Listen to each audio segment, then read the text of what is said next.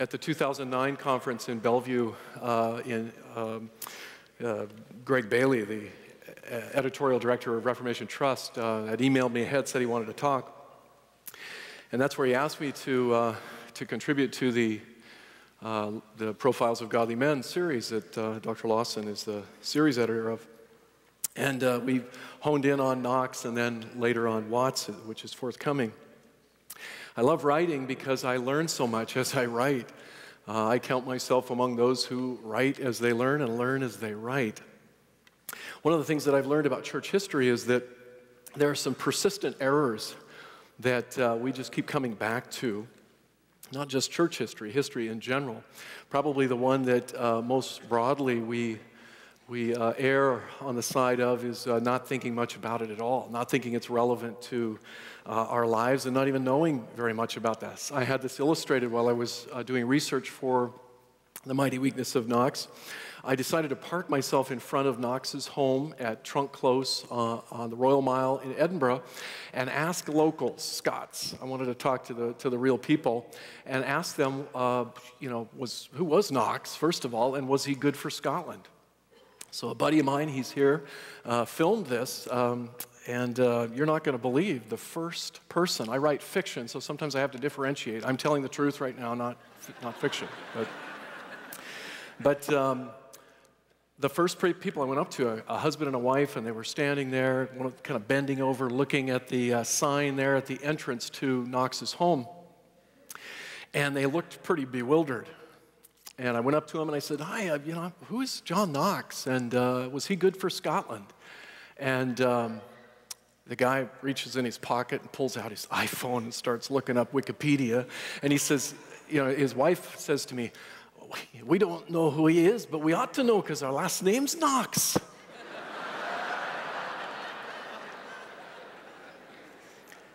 It's on YouTube if you want to see it. That's true, actually. But everything on YouTube is true, right? Another persistent error, and this is the one that was going on in Knox's own day, is that we find these heroes and we lionize them and we turn them into idols. And I had this illustrated just a few weeks ago, again on the Royal Mile. A few steps up the cobbled streets from Knox's home, and you get to St. Giles High Kirk, where Knox preached for 12 years. And as you enter that great church, you have one of the great ironies of church history staring you in the face. And that is a stone statue and a bronze statue to the very man who made it his business to tear down the idols of the medieval church, both theologically and literally.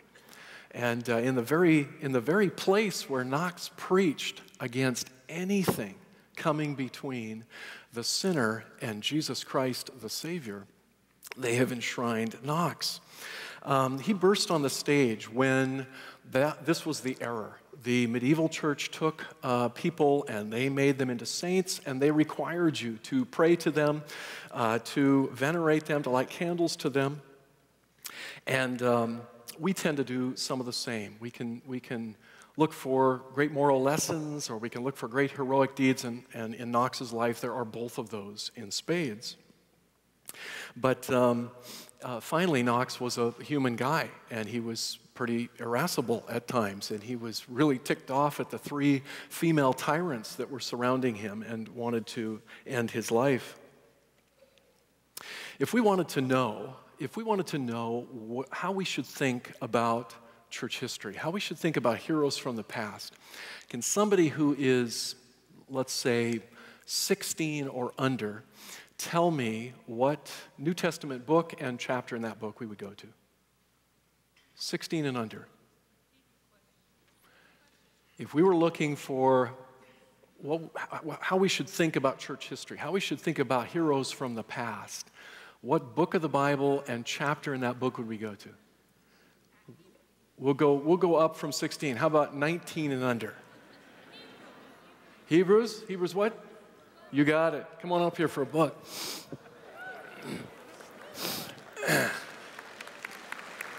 I see this clock ticking in front of me, so I'm going to do this kind of quickly here. But if you've read Hebrews 11 lately, you know that You betcha. It's a long list of some pretty messed up people. Husbands, for example, your wives don't want you to grow up to be, like Abraham, Samson, and King David. And wives, when you read your Bible, you don't turn to your husband and say, honey, why can't you be a husband to me like Solomon was to his 1,000 wives and 750 concubines? What is it that the great cloud of witnesses were witness to in Hebrews chapter 11? Well, they were witness to grace. They all needed it in spades. And as Sinclair Ferguson says, grace isn't a thing, it's a person. And at the beginning of chapter 12, we are charged to turn and look to Jesus, the author and perfecter of faith. Knox, the great decrier of idolatry, would not be amused with statues erected in his honor by sentimental Victorian romantics, nor would he be pleased if we were to write books and go to conferences and all as an end in themselves about his life. Here's the true measure of greatness in any age, in any prominent figure in church history.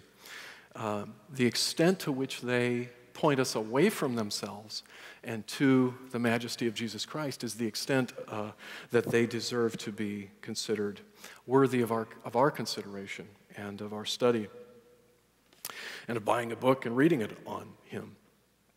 Knox does this in wonderful ways for us that start by him being a nobody. There's no birthday hats or party favors for Knox on his 500s because nobody knows what month and what day of the month he was born, and historians have squabbled about what year he was born for many, many generations. They pretty well settled in on 1514. He was born to obscurity. He didn't have a heraldic symbol. He didn't have any titles after his name. His parents didn't have any wealth. They had no castle. They were nobodies. Knox managed to go to college, to university, but historians are not in agreement whether that was Glasgow or St. Andrews. Probably St. Andrews, but the record isn't clear because Knox didn't finish his college degree. He didn't even go to seminary. He didn't have a designer PhD. In fact, he didn't even have Ligonier to bridge the gap between Sunday school and seminary, Poor guy. So how did he become the titan of the Scottish Reformation?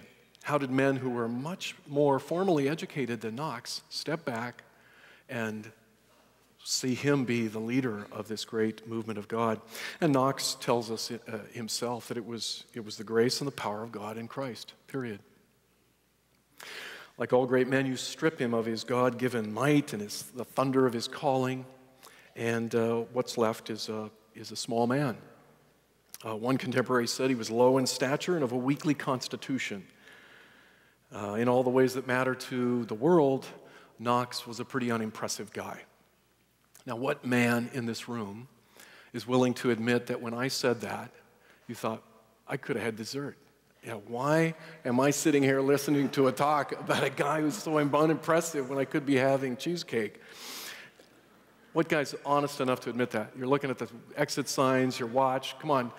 Okay, wife, he was thinking that. Raise your hand. Nobody wants a book here? Right here. Okay, we got a chump over here who's trying to get out the door. Giles, give him that book.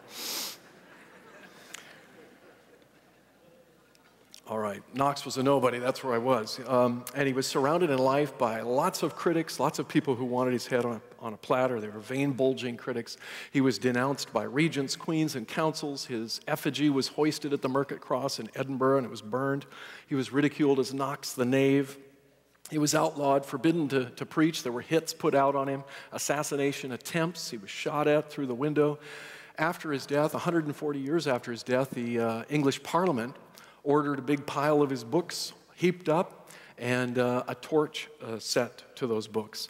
When George Whitefield was preaching Great Awakening in 1739, the gospel of grace going out like wildfire in England and in America, he was accused of preaching doctrine borrowed from the Kirk of Knox.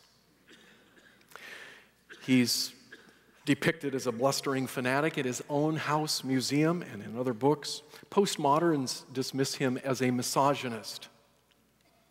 I feel a book coming on here. Is there somebody in here who's 14 and under, a girl, who can tell me what a misogynist is? How's your Greek? 16 and under. What is a misogynist? Grab a book there, Jillian. Okay, anybody. What's a misogynist? Right there, okay? Jillian, see that hand right over there? Go give her that book. You see her over there? She's waving. Keep waving when they're coming here. A misogynist is a woman hater, a hater of women.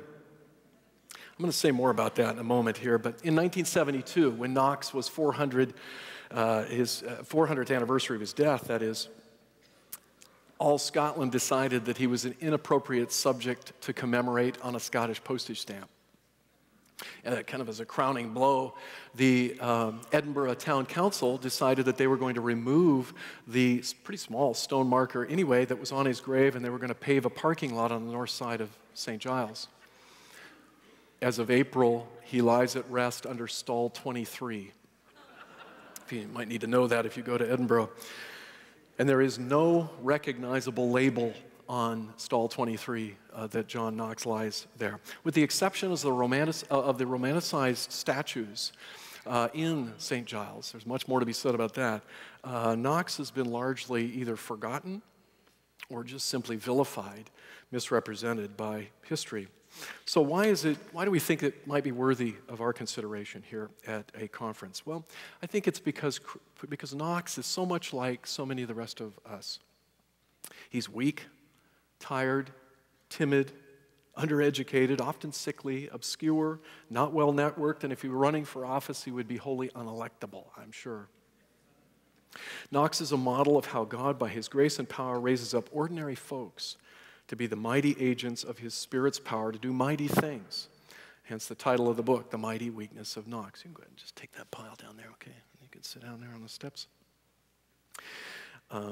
St. Giles, High Kirk, Edinburgh, we named Giles after a building in Scotland. My wife hates it when I say that, but I'd like to take you for a quick moment to Paul in 2 Corinthians chapter 12, verse 10.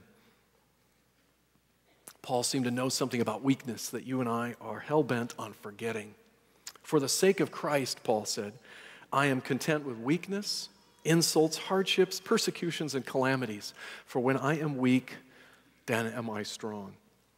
Christ's strength is made perfect in our weakness, but so forgetful are you and I of this fact that we need the kind of reminder that Knox's life, small, timid Knox, provides for us every day. His contemporary Thomas Smeaton at Knox's funeral when he was being buried said, I know not if God ever placed a more godly and great spirit in a body so little and frail. We tend to think of Knox as sort of a linebacker or something. He wasn't. He was small, undersized, didn't feel good a lot of the time. Rather than give you a historical overview of Knox's life, I'd like to take the next few minutes that we have together to try to feature a few highlights, as time permits, of his ministry. What do we think of Knox? When you think of Knox, what do you think of him doing?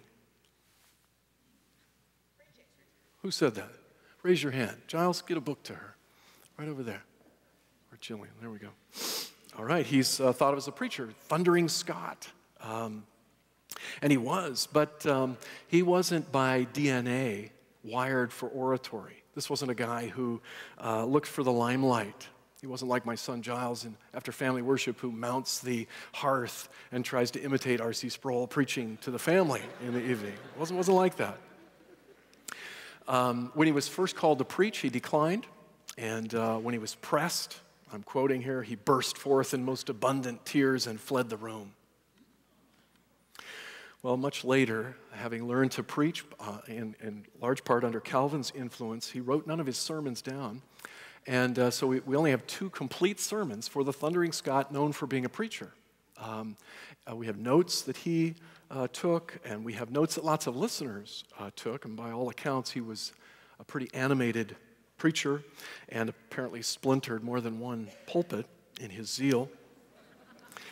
But to his flock, Knox was a very gentle pastor.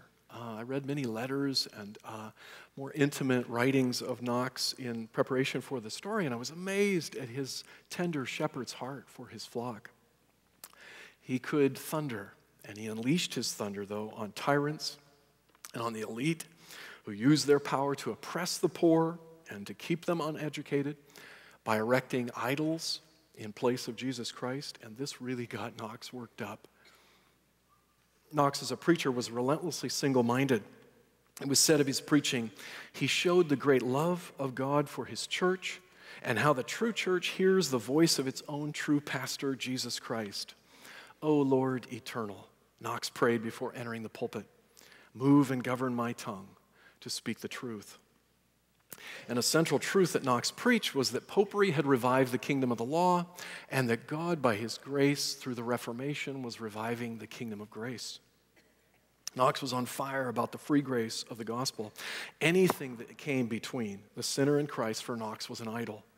And in his preaching, he made it his business to tear down those idols and show his hearers the surpassing splendor of Jesus Christ.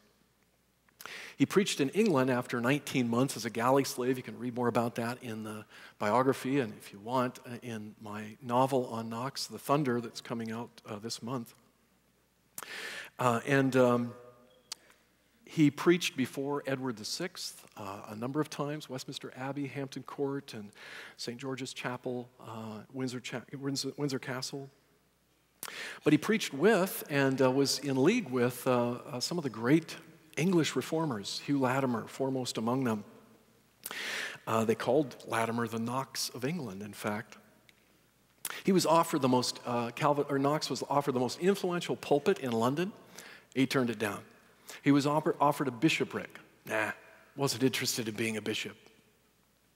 Eventually, he was called and appointed, really, by the English church to the most unprestigious pulpit in the realm, arguably. It was a backwater, border, garrison town, a poor, undereducated community, rough gambling, hard drinking town. It was Berwick-on-Tweed. And Berwick-on-Tweed was a rough place. Knox took up his ministry there with zeal and with enthusiasm. He took up his charge publicly to preach the gospel, he said, of Jesus Christ, and to feed the flock which he hath redeemed with his own blood, and has commended the same to the care of all true pastors. When Edward VI died, young, 15,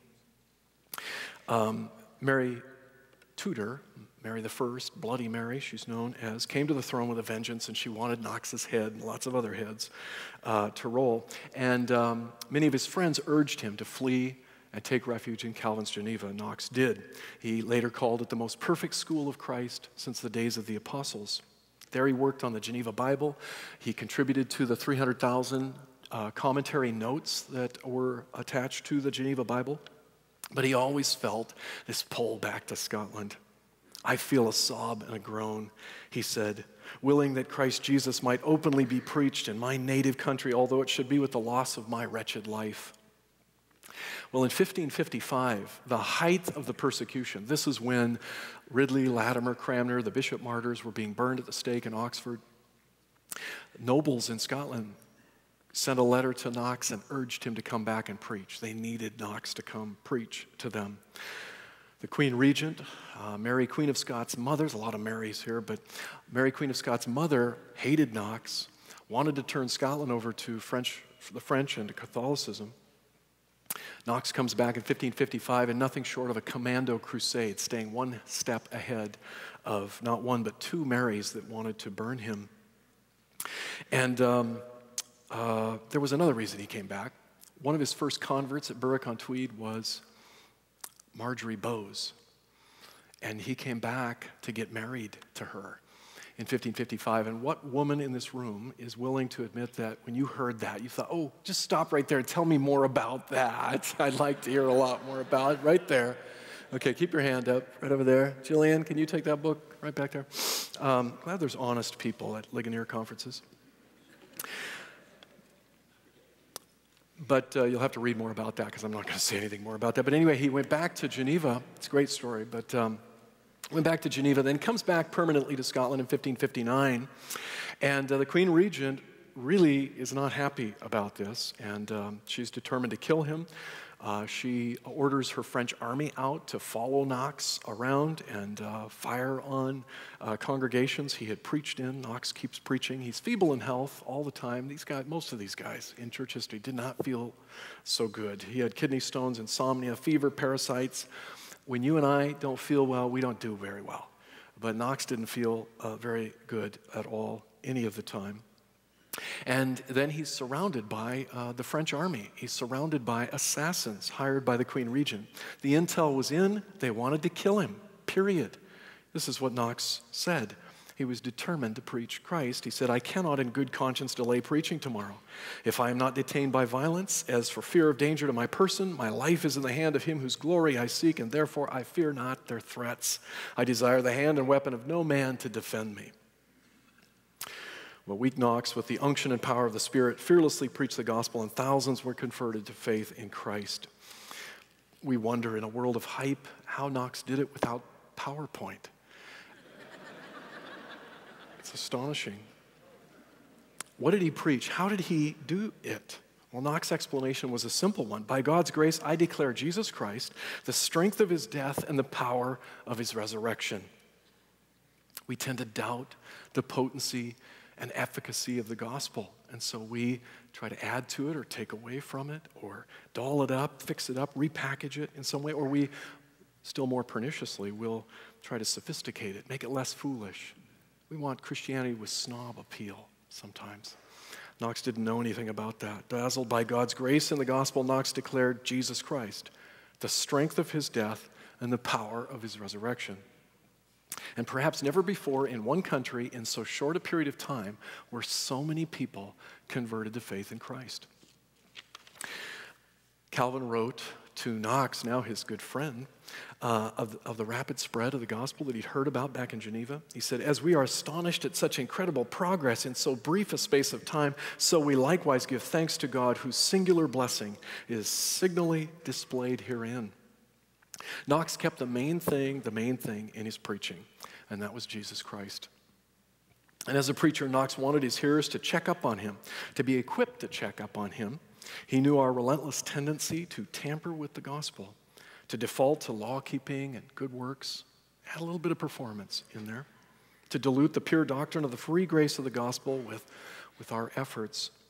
Since they were to be taught and pastored, as Knox put it, by men, not by angels, Knox instituted universal literacy in Scotland, establishing the first national education system in the Western world.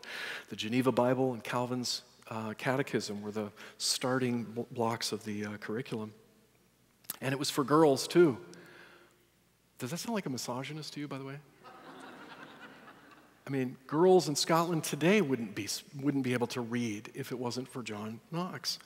Doesn't sound like that to me at all. If we have time, we don't really. But what young lady in this room can tell me what you're going to tell somebody next time they say that John Knox was a misogynist? Ask them a question. What would you say? I picked a bad time to fix her hair there. What adult? Anybody? What would you say? He was not. Okay, that's good. Give that lady a book. That's good. He was not. Knox was not. All right. Well, get the implication of what Knox was saying here and what he was doing here by universal literacy. He wanted everybody to be able to read the Bible. He knew that the pastors of these churches that he was training, he knew himself. He wasn't an angel. He wasn't always going to get it right. He wanted to create an entire country of Bereans, Bibles open on their laps, checking up on him, checking to see that he doesn't deviate a whisker from the purity of the gospel. We need to recover that way of listening to sermons today. He was a great preacher, a great pastor, but critics called him the enfant terrible of Calvinism. And he had studied under Calvin, and Knox was an unapologetic preacher of the doctrine of predestination. Knox doesn't leave anything like the literary output of Calvin, 47 volumes from Calvin. Knox gave us 6, but fully 1/5 of the page count of those 6 is given over to a carefully reasoned biblical explanation of the doctrine of predestination, and he never strayed far from it in his preaching. Now, I want you to get this. Forget everything else I said. Don't forget this. It is hugely significant. that the great evangelist, the great preacher of the gospel of Scotland, of arguably the most widespread revival in any place in history, was a unabashed preacher of the doctrine of predestination. Sadly, Wesley's and Finney and many of their stepchildren don't get this, and we Reformed Christians sometimes don't too. We get tired of our own theology. We grow weary of our distinctives. We start looking for something else more intellectually stimulating. We've got that one wired. We yawn at the doctrines of grace and the gospel. How can we possibly do that? But for Knox, grounding his gospel preaching in the unmerited, unconditional, electing love of the Father for his chosen ones was not an option. Once again, Knox helps awaken this generation to the bedrock truth of the gospel and to stand firm in it. Timorous Knox knew how much he needed the grace of God in predestination for his own salvation and so for his hearers. He never flinched from preaching the doctrine, nor did he minimize its importance when challenged to defend it. But for Knox, it wasn't a theological club with which to smash his adversaries, nor was it an intellectual exercise like it is for us sometimes to intimidate the unenlightened. They just don't get it. No, it was the doctrine on which all the other doctrines of the grace of the gospel got their traction. Enemies of free grace in Knox's day, he said, most furiously raged against that doctrine, which attributeth all praise and glory of our redemption to the eternal love and undeserved grace of God alone. And they rage on today in our own circles, in our own camps even. Knox's doctrine of predestination was not the tofu version. It was not the conditional election, the covenantal predestination that you can forfeit by your unfaithfulness. Knox wouldn't have understood that at all. It was the red meat, black coffee Calvinism, the grace of God that actually worked, was what Knox preached. That actually saved the sinner dead in his trespasses who can only be made alive by the sovereign electing love of God. For Knox, predestination was the theological rebar that gave unshakable strength to the saving work of God in Christ.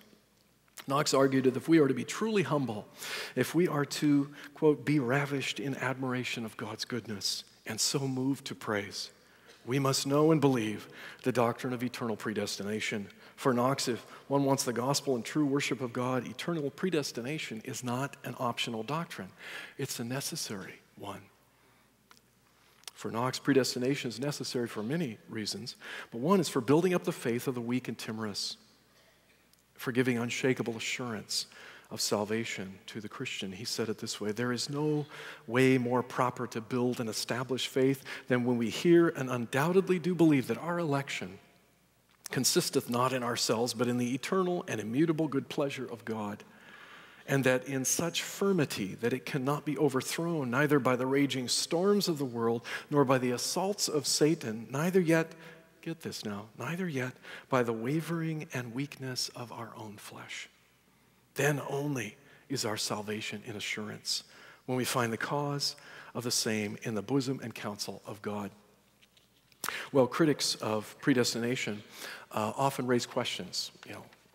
Why pray if God's predestinated everything? Knox was an earnest man of prayer. I'm going to abbreviate this real quickly because that clock is ticking. Knox knew that it was the Almighty alone who could save sinners. They couldn't save themselves, so he prayed to the Almighty for the salvation of sinners. One of his favorite salvos was, one man with God is always in the majority. And Knox didn't worry over much about French armies and assassins and all. In fact, I think he probably worried for them. He was more fearful for them because he had God on his side. Bring on the armies. He didn't care. Knox's friends and supporters appreciated the wide-ranging effect of Knox in his earnest and familiar talking with God, as he termed prayer. His ardent enemy, the Queen Regent, said that she feared the prayers of John Knox more than an army of 10,000 men. When John Knox went upstairs to plead with God for Scotland, C.H. Spurgeon said, it was the greatest event in Scottish history. Prayer was the engine that advanced Reformation in Scotland, and Knox knew it, and so he was the foremost prayer warrior in the realm. Well, in conclusion, for the sake of Christ, Paul said, I am content with weakness, insults, hardships, persecutions, and calamities. By the way, that's a summary not only of Paul's life, but of Knox's life. For when I am weak, then am I strong. You and I see weakness as a liability. Knox saw it as his great strength because he could turn from himself. This is what the gospel is. We flee, we abandon all hope in ourselves, and we flee to the merit and the perfections and the righteousness, the atoning sacrifice of Jesus Christ alone. Knox summed up the whole Scottish Reformation. God gave his Holy Spirit to simple men in great abundance. Let me conclude just with words from Knox at a conference on standing firm. Let's hear it straight from Knox himself.